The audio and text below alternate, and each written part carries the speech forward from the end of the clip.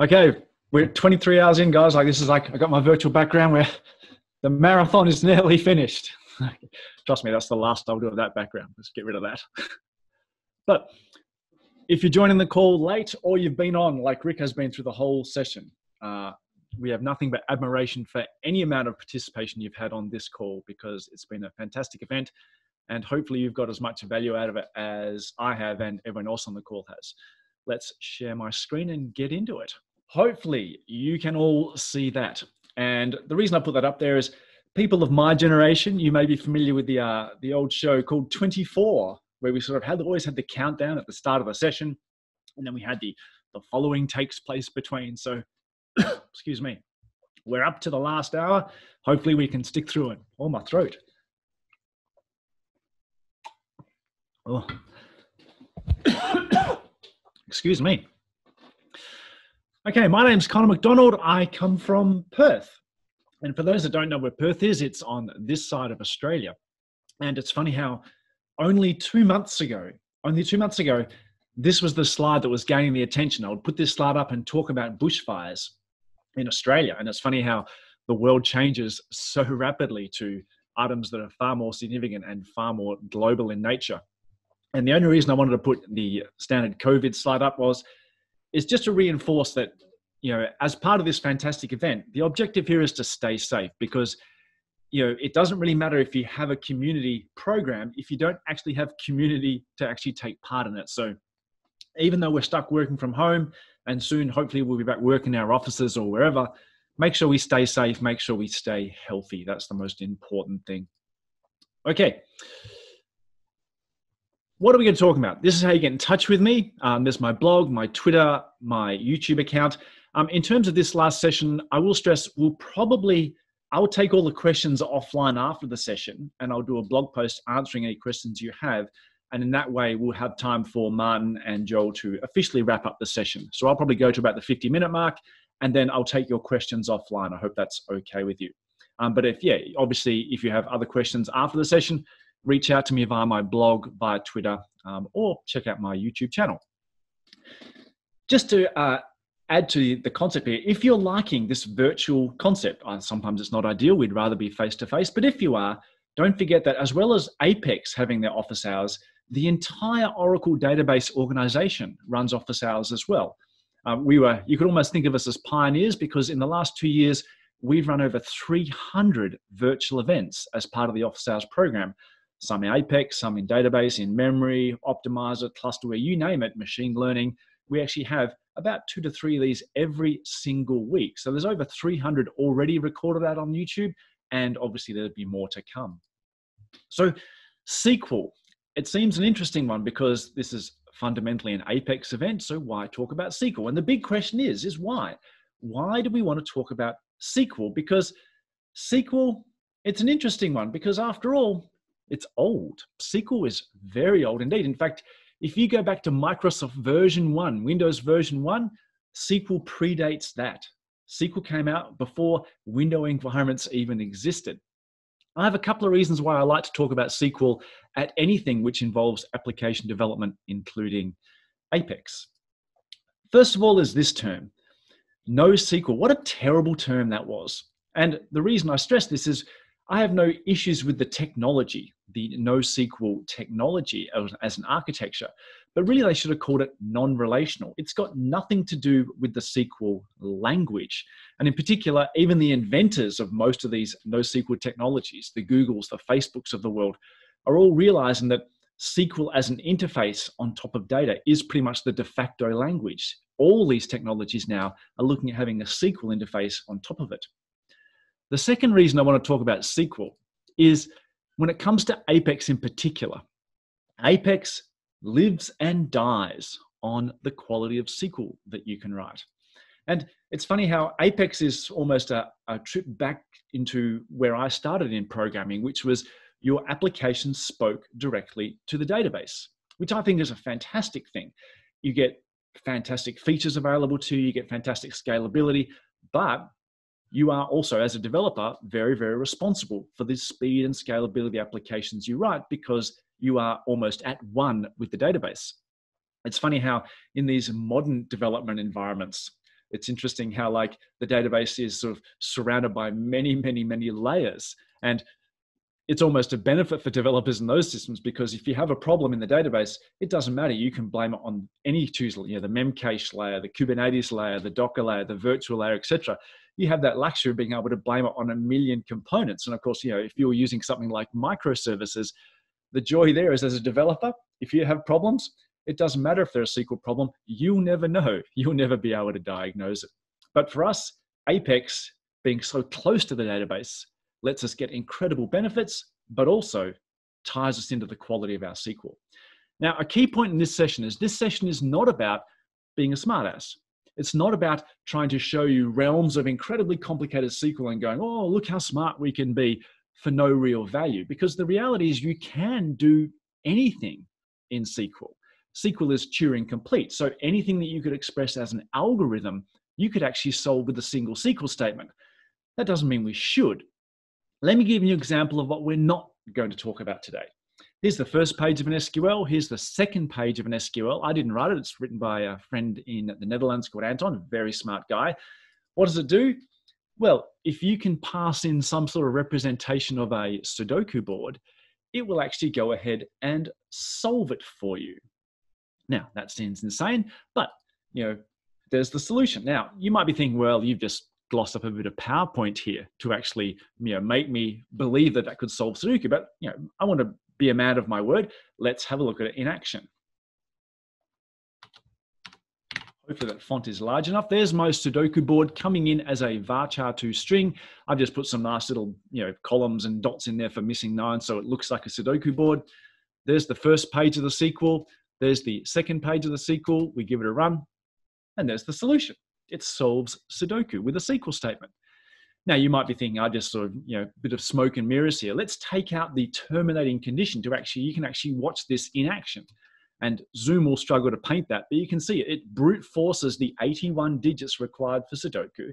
And at the end, I just do a bit of formatting to make it look a bit nice. But as you can see, you can actually do anything with SQL. Now, let's face it, the percentage of us as developers who need to solve Sudoku as part of our job, I would imagine is very, very low. Whereas the percentage of us that need to get real stuff done is obviously very high. That's why we're on the call. So this session is about real stuff, not trickery with things like Sudoku and the like. So we're just going to charge away and get as many done as we can in the 50 minutes we have, and then we'll call it quits. So a bit of controversy to start with. If you want to be a successful SQL coder, you need to be friends with your DBA. Now that's a tough one because there's often a chasm between the DBAs, the administrators, and the developers in an application. And sometimes it's just a logical division, but sometimes it's physical. Sometimes you're in a different office, a different building, a different state, a different continent sometimes. So that chasm is often all too real. And sometimes it's a cultural one as well. You ask often a developer what they think about the DBA, and they say, oh, that's that old guy, and he's got strange taste in footwear and strange taste in drinks. And, we try to steer clear of him. He's always grumpy. And you go ask the DBAs, what do you think about the developers? They go, oh, that's those Red Bull drinking, Justin Bieber loving, don't know how to wear their jeans properly group over there. There's often friction between DBAs and developers. But that DBA relationship is super important. And let me prove to you that with a real example. So I'm going to create a table called My Transactions 1. It's going to simulate some customer transactions. You can see it's got a customer ID, a transaction ID, and it starts off as empty, and we're going to insert 200,000 random rows. I've got a table there called tab 200K. It's just got some random data, but I'm also using DBMS random to ensure I've got random information in there. I've got 200,000 rows in there. Let's do a sample query, a typical application query. A customer logs on, in this case it's customer 160, and they want to see all their transactions. The key line in this output is the line that says consistent gets. Let me highlight that. 529 it costs. That's the amount of IO workload to do to run this query. That's slightly inflated because the first time we run a query, you have to work out how to run it. So once we've got that information, the second time it's a bit better, it's 378. But now that that query is locked into the library cache, that's repeatable. It's consistent. 378, 378. I'm hitting return here in case the Zoom isn't refreshing. It's always 378. That's what it costs to get customer 160's transactions. Let's create my transactions 2. Exactly the same column structure, customers, transactions, etc. It starts off also as empty. I'm going to copy my transactions 1 into my transactions 2, so they have exactly the same data. Let me validate that. They both have 200,000 rows in them.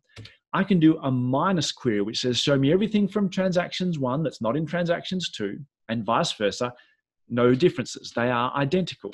They have the same index structure, a single primary key on customer ID and transaction ID. Let's refresh our memory. My transactions 1 for customer 160 is still 378 consistent gets. It's unchanged. Let's now run that same query, same customer, same data for my transactions 2. It's 103 consistent gets. It's 4 times faster. And don't forget, this is the first time I ran that query. This is the expensive version of that query. Now that I know what my transactions 2 queries are framed like, now it's 22. It's 20 times faster to query my transactions 2 with the same column, same data, same indexing structure. That's the importance of knowing how to have a relationship with your DBA. The DBA, if you can go to them as a developer and say, these are the things that are critical to me. These are the operations that are most important to me in my Apex application. As DBAs, they can frame the database structures and come up with the appropriate designs to make sure your application will scale. Don't get me wrong, Quick SQL is a fantastic tool and I encourage its use. It's a great way of what I say, getting your application to run. And once your application is running, to really make it sing, that's when you get your DBA and your data modeling involved. So I view it as a 2-step process. Quick SQL gets you prototyping, gets you even into production with an application that will run. When that application is ready to go really prime time, it's going to have to meet its scalability requirements, its performance requirements, etc. That's when your DBA and data modeling can really help lift it to the next level. Number 2, query block naming. I need to paint this feature with a little bit of a backstory here. I worked with a customer some years back and they'd written an application in a mixture of technologies. They had Unix part components and Windows parts, so it was C#, C++. They were using a service bus, all talking through Oracle Tuxedo via WebLogic to the database. Beautiful code. When we looked at all the SQL, that SQL looked fine, but then application ran terribly. And when we did some examination, what was happening was it was extremely chatty. Thousands and thousands of very simple, small SQLs coming across the wire to actually satisfy a single application function. That's why they called me and they said, the database is slow. And when we looked, it wasn't the database, it was just that back and forth chattiness. So my job was to simply take a lot of that code, refactor it into stored procedures, not change the SQL, not rewrite the application, just take 10,000 SQL statements out in C# land, put them into 10,000 SQL statements in a Peel SQL procedure, run them all as single blocks in the database. It's not perfect, but it's better than across the network, and then send the results back, just to reduce the latency. So the challenge there for me was actually refactoring C# code into Peel SQL. And at that stage, I didn't know any C#. And when I looked at the C# code, it was a bit hard to get my head around it because there were no comments.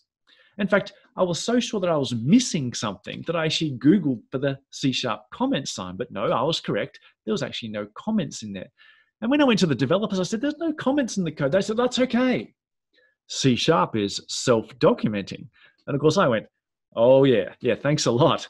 So that was a bit of an ordeal for me, but I realized I was being perhaps a bit of a hypocrite because the C# was complex, but SQL can be complex as well.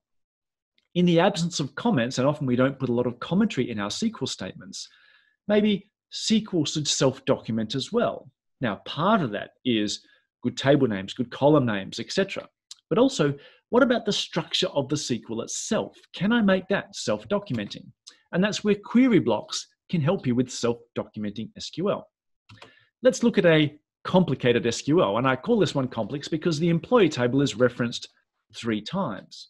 When I look at the execution plan, I can see the employee table also appears 3 times in the plan. But how do I map the employee table in the query to the employee table in the plan?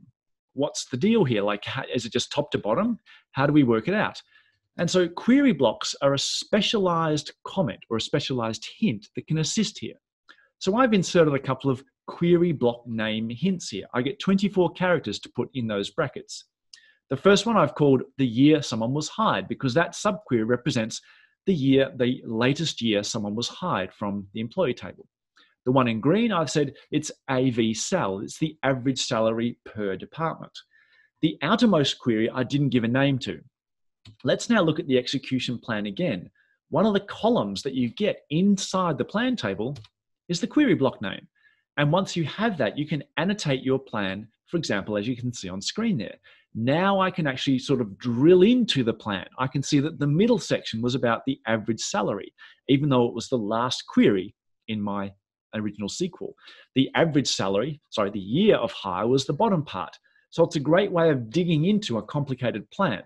That's better than standard commentary you put in your SQL code, because that only appears in your source code. In this case, with the QB name hint, it's being captured in the plan, it's being captured in your 10053 trace, etc.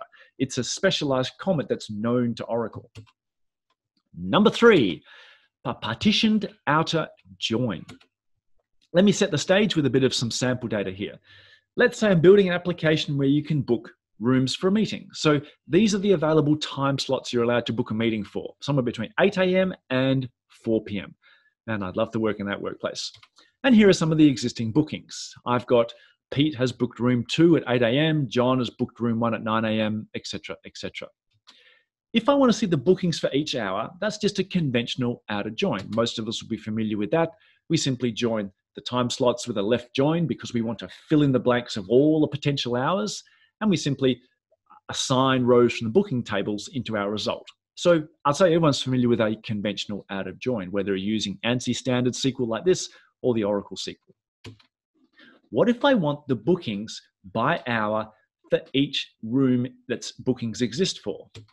That's a bit more complicated now, because now I want a row like that, or a set of rows like that for room 1. I want a set of rows like that for room 2. And of course, the number of repetitions of rows I want is actually dependent on the distinct number of rooms in my bookings table.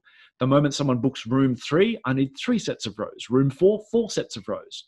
Normally, we have to solve this with self-joins and select distincts, etc. But the partitioned outer join solves this for you with literally a trivial addition to the existing SQL. I simply take my SQL and do partition by.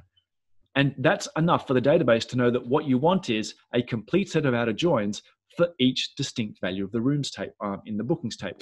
So I get a set of rows for room 1, a set of rows for room 2. If someone creates a booking for room 3, I'll get another set of rows as well. That's pretty cool. If you think this is some brand new feature that you'll have to wait for 20C to get to, this came out in Oracle 9. One of the nice things is that lends itself really nicely to multiplying row sets for Apex reports, because one of the nice things in Apex is, of course, you can do control breaks for changing of room values. So once you have your partitioned outer join, trivial to mold that into then a control break Apex report. Number 4, subquery factoring, also known as common table expressions, also known as the with clause. You can take any query in the Oracle database, wrap it with a with clause, and give it some nice name. So in this case, I've got last hire being effectively a synonym for a table, which that table being select department name, max hire date, etc. At which point you're going, wow, you took 3 lines of code, you made it 6 lines of code for the exact same result. Where's the benefit, besides unless you're getting paid by the line of code? Why is it cool? Well, it's a great what I call solution metaphor.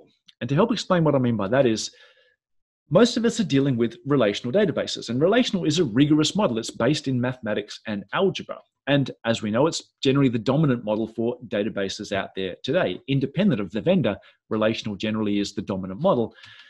But also relational, it can sort of suck. And don't get me wrong, it's not our fault. We're developers. It's never our fault. I blame these guys. These are the guys that invented the thing. And when you go look at the relational theory papers, you get stuff like this. Data is represented as a mathematical n-area relations, and area relation being a subset of the Cartesian product of n domains. I don't know about you, but when I see that, I think, I have no idea what that means. For me, relational databases always were Excel, but bigger. That's pretty much how I got into working with databases. The problem is humans don't think relationally. We don't think in terms of set algebra and mathematical models. We think procedurally. Procedurally being do step 1, do step 2, do step 3. Someone tells me to go to the shop. I don't think about set theory. I think about jumping in the car, driving, getting some stuff, coming home, having a beer. Step by step is not the relational pattern though. So you can think of developers as being a black box that turn procedure into relational. And this is what we have to do as developers. Someone gives you a procedural specification. First, get the total salary paid by each department, then get the average of those totals, then list the departments above that average. That's a set of steps to do. And then we say, turn that into a SQL statement. That's your job. Often we see that and we say, oh, I'll do it in PL SQL because it has to be done step by step, but it's not. Here's where the with statement is great. I can tackle a problem step by step. First, get the total salary by department. I'll just focus on that. Here's my query, department salaries. I'll write a query to satisfy that requirement. Department name, sum, salary, etc. Then get the average of those totals. Cool, I've got this thing called department salaries now. I can use that for my next part of the with clause. I'm going to create a table, inverted commas, called average sal. And that's going to be select average sal from department salaries. Then list those departments above the average. I can focus just on that requirement now. It's a simple join between the two things I've just created. Department salaries and average salary. Join them to see where one's bigger than the other. And I'm done. The cool thing there is I've got a single SQL there that satisfies the requirement of a step-by-step procedural specification. I took a programming approach. I broke a problem down into smaller components, but I still came up with a nice single SQL relational solution. That's why I love the with clause. It lets you think like you would like to think as a programmer and still come up with beautiful SQL at the end. The other great thing with the with statement is it sort of embodies the concept of what we often used to call code reuse in the programming paradigm. Let me give you an example of what I call the finishing touches. Nowadays, everyone loves JSON. Everyone's invested in JSON. It's the thing to, if you want to be one of the cool kids, you've got to know how to use JSON. Let's go back to our partitioned outer join example. Here is the final SQL statement we came up with, which obviously returns us rows and columns. Perfect for Apex. Then someone says, oh, look, I need that data as JSON because I've got a JavaScript framework that needs to access it, etc. Rather than having to rewrite that SQL from scratch, I can just wrap it with a with statement to get the raw data and then throw some JSON functions around it that came out in sort of 12, 19 and onwards. And rather than sending rows back to the client, now I can send a JSON structure back to the client. So it's great for taking existing technology that might be, say, in rows and columns or perhaps XML, etc., wrap it with a with statement to then convert it to something else for the next framework that's come along. Number 5, totals and subtotals. Someone comes to you and says, look, I need the employee salaries. I need a list of every employee, but I want subtotals at department level and I want a grand total as well. Now, hopefully no one's doing this. Hopefully no one's going, there's a query to get all the employee data. There's a query to get all the subtotals by department. And there's a query to get all the totals. That's obviously 3 queries to satisfy one requirement. That's an expensive way of doing it. We can actually get from 3 down to 2 using a thing called rollup. And what a rollup looks like is it looks like a group by, but what we do is we have one query now to get all the raw data, and we use a rollup to get all the subtotals. So that gives us the subtotals by department, and the total grand total as well. So we've gone from 2 queries down to 1. Now that's still messy because I've now got 2 sets of data. I've got the raw data and the totals, and now I have to somehow render that. So I have to sort of pluck off the raw data and then at the right point, put a subtotal in and then get the next piece of raw data and so forth. That's messy as an application programmer. And of course, at this point, if you're an Apex developer, you're going, Apex is going to do this for me. Why make it my problem? The Apex developers can have to solve that problem. And yes, you can do that with Apex. And you can see an example there. That's using these sort of control breaks and aggregates, etc. But don't forget, Apex has to be all things to all users. We give total freedom on how we do these aggregations. And so as a result, it's hard to come up with the perfectly optimal piece of SQL for every single scenario because we don't know what the user is going to choose. In the example here, when we do control breaks, this is the way we implement it in Apex. We get the raw data and we use an analytic function to pick up the subtotals by department as well as we go. And Apex itself is responsible for doing the final grand total. So there's a little bit of programming logic that Apex is doing for you on your behalf to satisfy that requirement. What if I said you could actually get from 2 down to a single query without analytics involved? And you can. You can actually do a group by roll up with the row number as well. When you run that, you get all the raw data plus the subtotals plus the grand total as well in one pass of the data. Now, obviously, that only satisfies that particular requirement. And this is what I was saying. If you have generic aggregation facilities, then you let Apex do its defaults. If you have, for example, a very large table that does some very hardcore SQL processing and you have a fixed format report that is only fixed in its format, it only does subtotals for department and total, for example, then you could consider a custom-made SQL like this one to get the maximum performance and sacrifice some of the flexibility. The key thing is you have the choice now. You have Apex with its flexibility, but perhaps slightly slower performance. For particular fine-grained requirements, you can smash in a dedicated SQL to get the maximum performance possible. The cool thing with this technique is all totals you could think about are actually possible. You can do group by cube. What group by cube does is look at all the permutations of columns in there. So group by cube department number of job gets me department number and job subtotals. It gets me department number, sorry, it gets me job subtotals, and it gets me department totals, and it gets me a grand total as well. So it takes all the permutations of the columns in there. And you can actually customize this to your certain needs. What if I don't want all the totals, but I want something more than roll up? You can actually do this thing called grouping sets. Grouping set says, as the line 3 and 4 suggests, I want a total by department number, I want a total by job and manager, and I want a grand total, which is just the 2 curly braces by itself. So you can literally nominate exactly what particular totals you like. And that may look sort of disturbingly familiar to you in terms of getting subtotals by various different dimensions, because guess what? We use grouping sets to actually implement our faceted search facility. If you delve into the debug behind Apex, you'll see queries like this with grouping ID and grouping sets. That's how we're using. We're using our own technology to accurately jump in and efficiently jump in to get totals at any particular nominated level. Let me check the time, 11:30. Number 6, the stop key optimization, AKA pagination, one of the things that we take for granted inside Apex. If I came to you with a very simple requirement, give me all the employees by hire date, the most recent first, well, hopefully no one's doing this. This is select some rows from the employee table. Line 3 is where row number less than 5, and then order by hire date descending. This does give you 5 rows, and they are sorted in terms of hire date, but it's not the most recently hired employees. It's not the top 5. We can actually read that query from top to bottom. The first thing we do on line 3 is get 5 random employees. The first 5 we find from the table, and then we sort them on line 4. So it's the wrong result. Most of us, I'm sure, are familiar with this and don't write queries like this, I hope. We solve this with an inline view. What we need to do is order the rows first. So that's the inline view on lines 3 through 5.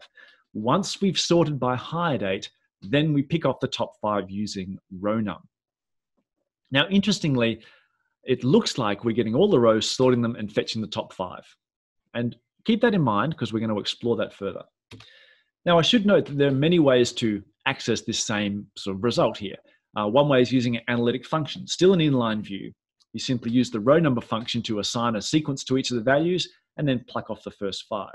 If you're using 12C and above, you can use the ANSI syntax, which is fetched first 5 rows only, once again, after the ordering.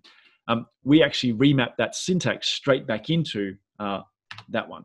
So when you write ANSI syntax SQL like that, we actually change it to this syntax and run it as per normal. At which point you go, man, that's a lot of SQL syntax. I don't need to do that. As long as I know how to do an order by, what's the difference? I'll let my app do it. And so often we'll see code like this. Now I've used Java as an example here, but it doesn't really matter. It could be PL SQL, it could be C#, .NET, doesn't matter. We see a lot of code like this. They're doing the same thing, but from first principles. Here's my query, select the employee rows and sort them. And then with my code, simply loop through the result set and fetch the first 5. I mean, after all, that really looks like what the inline view is doing, doesn't it? That's a really bad idea, and a really, really bad idea. And I thought I'd try explain why you don't want to do that. Let's look at a demo.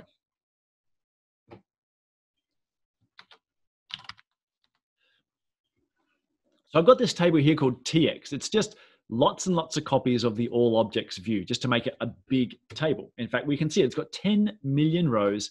It's about 1.5 gigabytes in size. That's not enormous, but it's big enough to stress out my laptop here, which will be fine. To see how the database sorts and what the cost of sorting is, we can look at one of the performance views. It's called $SQL Work Area Histogram. It's a carve-up of how sorting's operation is done and how much memory is required. Now, this is cumulative for the entire database. So even though I'm the only person on my database here, to actually see what the cost of a query is, I need to take a copy of this view before, run my query, and compare it with the results after. It's the delta between, because it's a cumulative total, that tells me how much work a query has done in terms of sorting. So I'm going to take a copy first called query before. It's a copy of that $VDOLAR view. And here's my good query. I'm saying use an inline view to get the top 10 rows. You can see it took 2.5 seconds.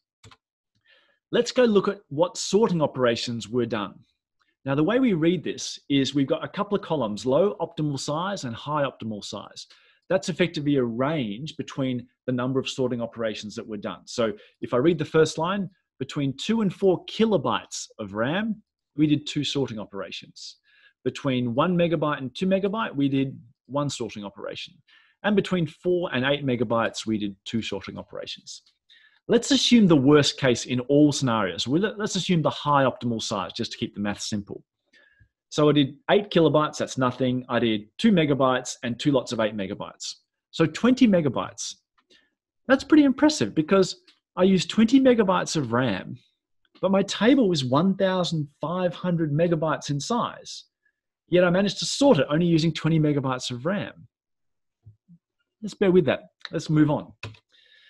Let's do it now using the bad scenario. I take a copy of my SQL Work Area histogram, and now I'll do select order by, and then fetch the first 10 rows. So I didn't use an inline view. Now already you can see it's slower. Instead of 2.5 seconds, it took 6.7 seconds. So that's penalty number 1. It's going to burn you in terms of performance. Let's look at the sorting distribution here. We did 2 operations of 4 kilobytes. That means nothing. We did 1 operation of 2 megs.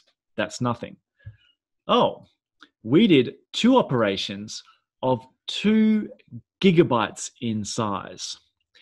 I don't care how big your server is. If you've got 500 users all asking for 2 to 4 gigabytes of RAM at the same time, your application and your server is toast. Now, what's the difference? How do we get this fantastic sorting performance with only 20 megabytes when surely we have to sort 1,500 megabytes of data? Conceptually, you can think about it like this. Because I told the database I only want the top 10, the database knows that now. And so what it does is it simply says, okay, I've got to read my 10 million rows. I'll read the first 10 and sort them. That currently is the top 10 rows out of the first 10. Read the 11th row. Does it fit in this set in terms of order? Yes. Put it in, throw one away. Read the 12th row. Does it fit? No. Read the 13th. Does it fit? No. Read the 14th. Oh, yep, that's in the list. Put it in, throw one away. I must read every single row because to find the top 10, I must consider them all. But I only ever had to sort effectively a small set. In the second example, because the database didn't know I was only going to fetch the first 10, we just simply said order by. It says, well, I may as well sort them all. And one thing to be aware of is I look at this final result again. these columns here, I didn't explain. Delta opt, delta one, delta multi. Delta opt means I could do something entirely in RAM. All my sorting operations are in RAM. When I got to this 2 gig limit, my laptop doesn't have that kind of gear. It actually did this thing called a delta 1, which means I tried to sort in memory, couldn't, had to dump it out to disk to bring it back in. That's one pass out to disk. So not only was it slower, not only did I need 4 gigabytes of RAM for sorting, your machine can't do it. And so it dumped it out to disk, which is why it was so slow. So I can't stress enough. Let the database know that you want to be fetching the first n rows, and your application will run so much better and your server won't go up in smoke. So this is the kind of stuff you want to do. Now, how do you know? How do you know if this is using the really cool fast sorting algorithm and not smoking up your database's RAM? These are the things you want to look for.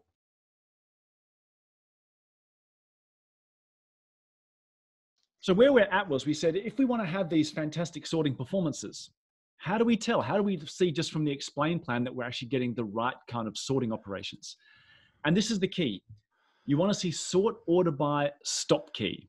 If you just see sort order by, where you're doing a big, huge sort. So sort order by stop key when you have an inline view. If you're using the ANSI standard syntax, you look for Windows sort pushed rank. Pushed rank is the keyword that says we're using this optimization to avoid smashing your server to sort the entire result set. At which point you're going, yeah, thanks for the theory, Connor. I didn't really need to know about memory structures inside Oracle. Apex is going to do that for me, which is true, but it's going to do it within the confines of the fact that Apex has to handle all possible scenarios. Because let's face it, when you go into Apex, you can write any query you want. And so Apex, just like all applications, has evolved over time. Before version 18 of Apex, interactive grids, because it was a new piece of technology, almost always guarantees to use this sorting optimization. However, the older pieces of functionality, classic reports, interactive report, didn't use that. They didn't use that sorting optimization, so you could get hammered with big sorts. And obviously, as we evolve with the application, 18 onwards from Apex, all these things now use the sort key optimization, which is great. If you ever wanted a justification to upgrade, there you go. Go see your admin and say, how come we're using so much sort memory? Because we're stuck on an old version of Apex. Move to the later versions and you get these functionality benefits and performance benefits for free. Now, I will caveat those 3 ticks with the fact that Apex has to be all things to all people. Don't forget, when you create a report, we don't know if you're going to come in and type in the single most complicated query in the history of the universe and then run up Apex and say, look, I want to be able to get that in a paginated fashion. And so one of the things I'd encourage you to do is when you're running your Apex applications, fire them up in level 9 and then run some paginated queries for your reports. Because in the debug, we will dump out the SQL statement and we will dump out the execution plan. And for example, here I chose a query that was complicated. And as you can see, Apex, the query was complicated to the extent that we had to do sort order by. We didn't manage to get that optimizer benefit. And we can actually see in this case, we were using a row number analytic. Now, one of the things you can always, a good thing to try with Apex is we can actually implement pagination in multiple ways. So if you are seeing sort order by and you are worried about the performance, especially if this is a very large table, look at using this hint. It's a special Apex optimizer hint. Apex use row num pagination, which flips over our pagination mechanism. Carsten wrote a great blog post on that in the link at the bottom of the screen there. In that case, the same query now, we can actually see we're using the old inline view format here, and we got the sort order by stop key. Now, don't get me wrong, I'm not saying you should use that hint for everything. What we have seen is sometimes this is better, sometimes the other one is better. It really depends on the content of that query that you've customized yourself. So my recommendation is always check the debug level, because we had the execution plan right there, and you can choose the technique that's going to be best for you to get the maximum performance out of your Apex queries. In the worst case, you can actually roll your own pagination, but hopefully that's the absolute worst case. The more often you can just leave Apex to do its thing, and if necessary, use that hint, the better off you'll be in terms of maintenance.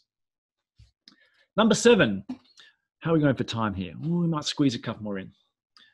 Most of us know about analytics. And we have this thing, once we see the over clause, we know that we're talking about analytic SQL. Most of us are now familiar with these. They came out way back in 8.1.6. If you're not, there's literally a selfless promotion, a 30 video tutorial series at that link, bit.ly.analytic_SQL. But I'm assuming that most of us have used some of these at some stage now in our lives for pagination, ordering, etc. But let's talk about a slight extension to analytics, which less people know about. If my manager, Stephen, comes up to me and says, show me the lowest salary for each department. That's trivial. I know how to do it. It's just a normal group by department number, minimum salary. But often we get those requests to then enhance an existing SQL. I need to know who has that lowest salary as well. And if you're anything like me, the first thing I go, that's easy. I just add the employee number. And then I get this problem. You can only group by the non-aggregated columns that you have in your select statement. And so this is sort of intuitively what I wanted to do, but of course I can't have employee number here and not have it in the group by. If it's in the group by, I'm no longer getting the lowest salary for each department. We have a thing called the keep extension inside analytics, and there's lots of uses here, but here's an example of how I could do it. I do it even though I'm grouping by department, I'm getting the minimum salary. I can also say, I want the minimum employee number, but my definition of minimum in this case is the person that's ranked first in order of salary. So it's effectively saying, I want to pick up the employee number based on the person that has the lowest salary. Hence my result is now what Stephen wants. Employee 7934 is the person that has that lowest salary. Now, there were a few more features, but seeing as we lost 5 minutes, I'll just jump to our last one. Most of the things you've seen today are a subset of what I call, are you giving me the silent treatment? And the best way of describing that is to talk about my mother for a second. My mother's getting quite elderly, and she has some plants in pots at home, much like this one, and she talks to them. And she says heartwarming things to them every morning when she waters them. And her premise to me is that talking to the plants makes them grow better. Now, I think maybe she's getting a bit old and she's just playing crazy, But anyway, funnily, while I think that is nonsense, talking to your database will in fact make it faster. Let me see if I can demonstrate that. Here's an example. I've got a very simple data model here. We've got some stores. For each stores, we have customers. Customers come in and buy stuff, and therefore they have sales. It's a 3-table data model. Here's a kind of query we might run against that data model. For the stores, customers, and sales, where someone has spent more than $10, find the highest sale amount for each particular product, hence prod ID max amount on line 1 there. Now, how do I best run this? Which table should I start with? Do I use a nested loop, hash join, sort merge? Luckily, it's not our problem. The optimizer has to work that out, and this is what the optimizer came up with. It said, I'm starting with customers, going into stores, and then doing a hash join to the sales table. And often as developers, we get asked if there's a performance issue, can you make it better? Can you do better? And what do? Do we rewrite the query? Do we add a materialized view? Do we add indexes? Maybe we just give up and move the whole thing in Hadoop. Here's where I say, sharing your knowledge, talking to your database makes it faster. This is our final demo. Here's my stores table. Here's my customers table. Here's my sales table, all empty. Let's put some seed data in. I'll create 50 stores, random data, 5,000 customers and 1 million sales. So I've got some nice volume in there. We'll put the normal stuff on. There's some indexes on the various columns. And here's the query we saw in the slides. And just to prove I wasn't lying, you can see it comes up with the same execution plan as we saw in the slides. Now, let's talk to our database. Let's tell the database what the primary keys are. Let's tell the database which columns are always going to be present. Let's tell the database what the foreign key relationships are, what the rules between tables are. Here's that same query. Now, here's a challenge for you. Now that the database knows more about a data model, I wonder which table it'll use first in our execution query. Stores only has 50 rows. Customers have 5,000. Sales has 1 million, but sales is the only one that has a predicate on there of amount greater than 10. So it's still a bit of a challenge. Let's see what the optimizer now does. It doesn't need to read any table at all. That entire query, a three-way join, can now be satisfied by reading just an index. How insanely clever is the database optimizer? It is mind-bogglingly smart as long as you share what you know with the database itself. So let's wrap it up so I can pull this thing to thing and we can wrap up this incredible 24 hours we've had. SQL is very cool. It's very powerful. The amount of power you can get is just, it never ceases to blow my mind every single day. And the cool thing is, if you're writing less code in Apex, you're ending up with faster, more scalable Apex applications. And what's not to love about that? And it's never too early to start upskilling, to increasing your SQL skills. This is my son, Max. He's an avid reader of SQL books, especially ones that are authored by myself. A little bit of fun there to finish. And as we saw in the TV show 24, we've come to the end of our hour. Not really, we've got 10 minutes left. But on that point, thank you very much for joining. Thank you for coming back onto the Zoom call after we got booted off. And I'll hand over now to both Martin and David. Thanks, everybody. Well, thank you, Connor. That was an awesome, awesome talk. And I don't know what happened with the Zoom thing. I think we just burned out the account on that. So yeah, no, that's great that we came on in five minutes. So first of all, thank you, everyone. I have to concede to Joel. When we first started talking to Joel about this, I said, when he talked about 24 hours, I was like, that's too long. It wasn't going to work. And I'll eat my dust on this. I was completely wrong. This has been a huge success.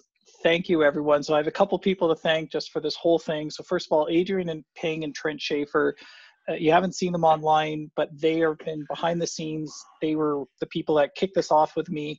So thank you to Adrian and Trent. They're the co-founders of Apex at Home. I also have to say, Joel, you and your entire team have helped behind, oh, there's Adrian. You have helped behind the scenes as well as providing all the moderators. So those that aren't aware, while you guys were up, someone from the Apex team has been always up recording these sessions, are going to be doing post-processing. Bo English from the Apex team, she's also done some moderating, but she's also helped do a lot of things in the back end, helping us with the wording, and she's going to be the one sending out those hoodies as well, so those that get them. And then obviously all the speakers and the attendees. I mean, we had some great numbers come in. At some points we were over 500 attendees, and we don't even know how far the reach this is going to be once these recordings go on YouTube and Ask Tom. So again, thank you guys. This was well beyond what we thought when we first talked about this idea, and it was big and small, and this is, or is pretty small. And this is the awesome thing about this Apex community is it's not just been one person or one company, it's been the entire community that has absolutely stepped up and all gotten together in a difficult time for all of us to do a great thing. So that's what I'll leave. And Joel, do you want to finish with some final announcements? Joel, just one thing I should say. Happy birthday, Niels. Oh. Thanks. Happy birthday, Niels. Yeah, I mean, you basically stole all my thunder here. I was going to say, I'm kind of amazed that stuff was, it really went off without a hitch, other than that final Zoom snafu, which honestly, I put a tweet out right now. We should be proud that we broke Zoom. That was what I wanted to do, and we effectively broke Zoom. I don't think they planned for anybody nutty enough to do more than 24 hours of a session. So I want people to understand that the Apex community is the envy of all others at Oracle. Connor, I'm not embellishing this, am I? And I think this was just an outstanding demonstration of why that is. So to you, Martin, and Adrian and Trent, you guys contacted me. I looked on this. This was an idea presented to us on March 13th. So it's basically nothing existed other than an idea. And in a month's time, you executed this. Oh, you originally planned for 8 speakers and you didn't run away when we suggested 24. But what a feat to have 24. And so that's a lot of work to contact all these people and schedule them and find when they can be available. I mean, that's a lot of work. And I know Bo on my team was very busy. There's a WhatsApp discussion group that everybody's in. I am, and I never read it because it's busy all the time, and I don't have. So I know stuff is going on there. So yeah, Bo is a huge help. I'm grateful to everybody for the office hours platform. They actually this was easy, and thanks to Blaine and Connor for moderating this. I actually that it was perfect. For someone who has to prepare for conference presentations and even webinars, to do it well, it takes a lot of time. It takes a lot of, for every 1 hour of a webinar or presentation, it's probably a good 10 to 15 hours of practice and rehearsal and refinement. And so I'm really grateful to all the speakers who are so gracious with their time. I mean, this was just world-class talent. And I think, like you said, Martin, that this is going to go a long way as people capitalize on these recordings for years, right? Certainly the next year. And lastly, really, I'm just grateful as many people from the Apex community showed up. Somebody from marketing contacted me today, and they want to do a blog post about this. From the developer relations, and there's nothing like this at Oracle. So I'm grateful that everybody attended. Maybe this is going to happen again next year. And for people who were in attendance, maybe you consider sharing your knowledge with the community next year. Why not, right? I think it's a good idea. So yeah, just an amazing event. I could not have imagined it could have gone any better. So thanks for being the inspiration and all the hard work there, Martin, and Adrian and Trent. It's been awesome. And like you said, when we first talked about it, you kept telling me call this Apex at Home 2020. And I said, no way, this is going to be a one-time, one-shot deal. And again, I was wrong. I should just concede to you each time we talk, Joel. We'll look at doing this again next year. We kind of, as Joel said, this really happened scrambling together. It worked really well. Everyone pitched in. So if things work out, and we'll have to work out the timing, we'll look at doing it next year. But first, I think there's a lot of people, and I know there's Rick who's been on all 24 hours. Get some sleep. And thank you everyone again for attending. It's been an awesome event, and hopefully we'll do it again next year.